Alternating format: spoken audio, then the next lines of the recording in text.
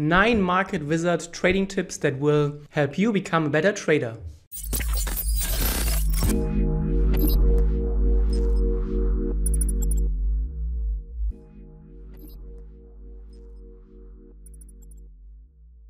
So hello, welcome back. And after my last video where I presented the stop loss tips from one of the market wizards, I got a lot of good feedback and I wanted to continue this little series. Let's see where it is going. And today I picked 9 of the most important and most helpful trading tips that the market wizard shared in the various trading books or in interviews. And I will explain to you how to use them and how to apply them in your own trading. So let's start with the first one. I think this is from Bruce Kovner, and the quotes that I picked are from various traders from the Market Wizard series, like Bruce Kovner, Paul Tudor Jones, Linda Rushke, and others as well. And the first quote goes as, "One thing that is absolutely critical, you have to be willing to make mistakes regularly.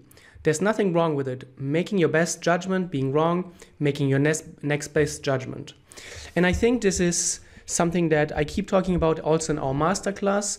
And Moritz wrote an article about this, that trading and perfection, they don't really match. And as traders, you have to be very comfortable not being perfect and not even trying to pursue perfectionism in your trading, because in trading we are dealing with a lot of uncertainties, and especially with the benefit of hindsight, when you look at a past trade or at a chart that you didn't trade or maybe did trade, there are always coming a lot of what ifs or should haves, would haves, and could haves are always coming up.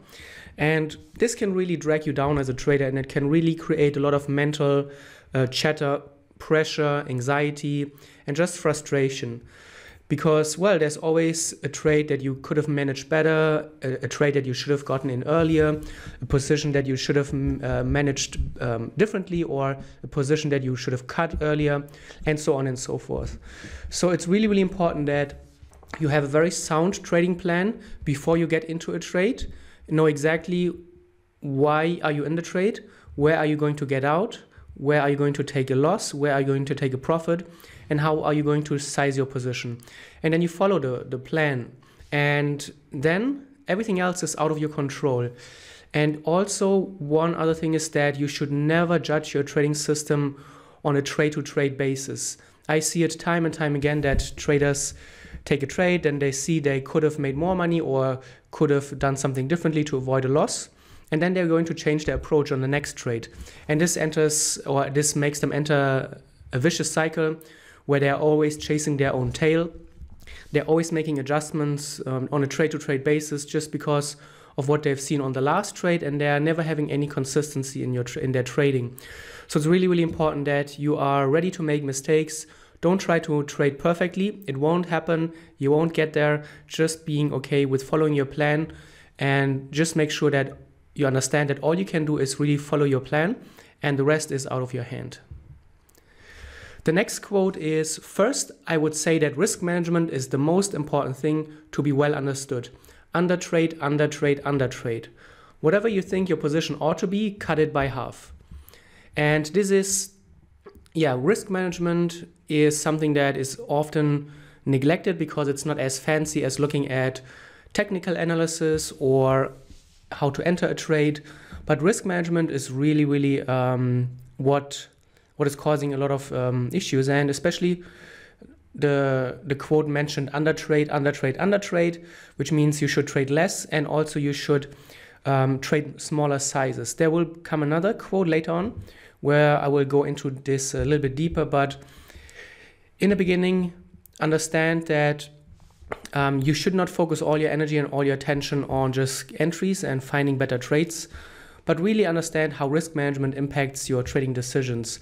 And risk management is, in the end, what drives your account growth, how fast it will grow, how fast you will be able to recover from losing streaks, also how fast you will dig yourself a hole in the losing streak. The bigger the position size, obviously people always look at just how much money they could make, but what they neglect is how much money they will lose during a losing streak. And protecting mental capital is, in my opinion, much more important. You can always get back more money at some way, But once you've lost your mental capital in a big drawdown, in a big loss that shouldn't have happened because you neglected your risk management, this is very, very hard to recover. And I've seen many traders quit trading, not because they completely blew their account, that was not the main issue, but because they just lost their mental capital. Trading just became so frustrating and they just couldn't take it anymore. The third quote is, "The most important rule of trading is to play great defense, not great offense. It's always easier to get back in than to get out." And this is something that I keep telling my students as well. On Twitter or on Instagram or everywhere on social media, you can always see people bragging about their big trades and taking the big obvious moves and big obvious trades. And everybody can do that. Everybody can take those big trades that are very, very obvious. However, the real problem and the real difficulty of trading is usually when those big trades are not present, when the market isn't moving a lot, then the trader needs to sit on their hands. The trader needs to be very, very selective. The trader needs to cut their losses quickly when the trades are not working out. And this is way, way more important. I see many traders lose so much money on trades they should not be in, or they could have managed a little bit better, that the good trades, when they come around, they won't be able to recover from the losses. So they need to jack up their risk management, take bigger positions, and again, enter a vicious cycle. So it's really, really important that you understand when not to trade. You need to understand how to be very, very selective in your trading. What is the difference between a high probability trade set up in your book and a low probability setup in your book? And then you need to make sure that you take setups and trades that are just high probability and focus on your process. The next one, quote number 4, "Everybody gets what they want out of the market." This is something that many amateur traders don't understand, and it's just a simple sentence many people will brush over, but it's really, really important. Not everybody really wants at the subconscious level to get rich. There are people who really are just looking for excitement. Maybe you have a day job where things are a little bit dull. Maybe you have a family life where there is some stress and some struggles, and you want to have something in your life that brings you excitement. Maybe you're stuck in a rut and then you stumble over trading, and trading will fulfill this desire for something that is lacking in your life. And there are many traders that deep down inside, they are just in it to feel the excitement within them, to feel the thrill that comes from risking and making big bets and taking trades that are too large and seeing the account go up and down like crazy. So really understand, what do you really want out of the market? What is the need and the desire that you are trying to fill with trading? Is it excitement? Is it thrill? And if you think that this could be the case for you, look to fulfill this need somewhere else in your life. Maybe try to pick up a different hobby or try to mix things up in general in your life. That's really, really important and something that many traders overlook. Quote number 5. "Traders focus almost entirely on where to enter a trade. In reality, the entry size is often more important than the entry price, because if the size is too large, a trader will be more likely to exit a good trade on a meaningless adverse price move. The larger the position, the greater the danger that trading decisions will be driven by fear rather than by judgment and experience." So again, trading size and risk management, position size is something that is often overlooked. Because, as the quote says in the first sentence, traders focus almost entirely on where to enter a trade. Whenever, or most of the time when I talk to a trader, they just ask me, okay, how do I find better trades? What is the secret to finding better entries? What is the moving average setting that will signal you a better trade? What is the trend line or the horizontal line, or how do you use supply and demand to find better trades? And then once you are in the trade, you have no clue about what to do, because you have spent all your energy and time just looking at how to get into a trade.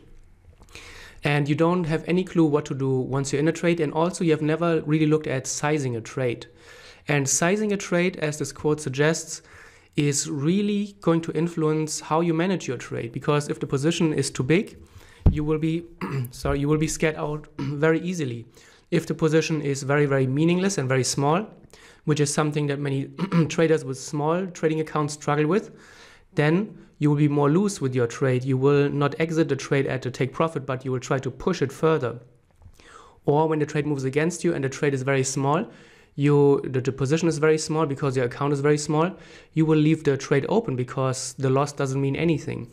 And having a trade that is too small is just as bad as having a trade that is too large, because taking a large loss is often also dangerous or scary. And many traders postpone the decision because they don't want to close out the loss, because for them it means that they have lost the money. It's gone. That's not coming back. So really understand that sizing your position and looking at position size is very, very important, because it influences how you interact with your trade, how you react to price movements, and what you're going to do about the trade. Quote number 6, staring at the screen all day is counterproductive. He believes that watching every tick will lead to both selling good positions prematurely and overtrading. He advises traders to find something else, preferably productive, to occupy part of their time to avoid the pitfalls of watching the market too closely. This is an excerpt from the Market Wizards, or the Hedge Fund Wizards, I think, and a summary and a recap of one of the interviews from Jack Schwager. So I keep saying this time and time again, staring at a screen all day is not helpful. The myth that more screen time is going to make you a better trader is totally wrong. I see it day after day after day. The people that watch charts the most are the ones that usually have the worst results. You need to be very, very clear about when you are going to watch your charts, what are you going to do while you do that, and you need to be very, very productive with your chart time. So what I recommend and what I do is I plan my trades in advance. I write trading plans. I know exactly when to get in, where to get out. Then I wait until my price alarms go off, and then I will examine if this is a trading opportunity or not. It takes a few moments. I don't need to look at my charts more than 20 to 30 minutes a day maximum. And then once I'm in the trade, I have placed my stop loss, my take profit, I will close the chart and I will do something else. You don't need to babysit your trade. The market can do what it's going to do anyway without you. And looking at a chart or looking at your broker, it will lead to a lot of bad trading decisions, because you're always seeing your broker account go up and down, the trade moves back and forth. And especially if we remember the last point, if you have a position size that is too large, that's going to completely mess with your head. So reduce your screen time, try to be more productive with your screen time, know exactly what you are going to do when you look at this chart. Avoid randomly flipping through charts, because you just don't know what to do and you haven't done your trading plan and you're just trying to hunt down some trading opportunities. Quote number 7, I was convinced whatever was wrong with me and not with the market. So this quote talks about taking responsibility and really acknowledging that it is really up to you. Don't blame the market. Don't blame your broker. Don't blame the news. Don't blame insider trading, or don't blame the people on Twitter that gave you a wrong idea. In the end, it was you that decided to pull the trigger. It was you that decided to stay in the trade. It was you that decided to cut the trade. It was you that decided to size the position the way you did. And in the end, you need to take full responsibility. Really understand that whatever happens, it is up to you. You made the decision in the end to get engaged or to not pull the trigger. Whatever it is, understand that whatever is happening to you, it is because of you. This is going to bring a lot of personal power into your trading, and you can also apply it to your life. Don't just become a victim of the circumstances around you, but really understand that whatever happens is happening because of you. And then at the same time, understand the implications of that you are also the one in the driver's seat. You can change things around, because if things happen because you did the decision, you can make better decisions, or you can just make different decisions that will lead to different outcomes. So this is going to be a very, very big mindset shift for some traders once they take full responsibility and they are not accepting to be the victim anymore. Quote number 8, I truly feel that I could give away all my secrets and it wouldn't make any difference. most people can control their emotions or follow a system. And this quote, I think there was a similar one from Dennis Richards, that he said he could publish his exact trading rules in a newspaper and no one would follow it. And this is so, so true. And when we look at something else, for example, when you look at the health and the fitness industry, it is very, very simple how you get into shape. You eat better, you eat less sugar, you exercise more, and you watch your diet a little bit. It's super simple. This is a guaranteed path that will almost always, and 99.999% lead to just becoming more healthy and losing weight. In the end, look around you. Almost nobody or very, very few people are really super fit, because the knowledge and the execution are two very, very different things. It might seem simple, or it may be simple, but it doesn't mean that it's easy. And this is very, very important. So when it comes to picking up a system, really understand that, again, don't make a quick judgment that maybe a system isn't working, or the system is broken, it's flawed. Really understand that you, the trader, is always the weakest link in the whole trading business. And then understand that you can also change it. You need to work on yourself. You need to improve yourself. And more than just working on the technical aspect of trading, more than just working on finding a better trend line or finding a different way to draw pivot points or whatever, or Fibonacci's or whatever, look at how you can improve yourself, how you can be more disciplined, how you can identify your weaknesses as a person.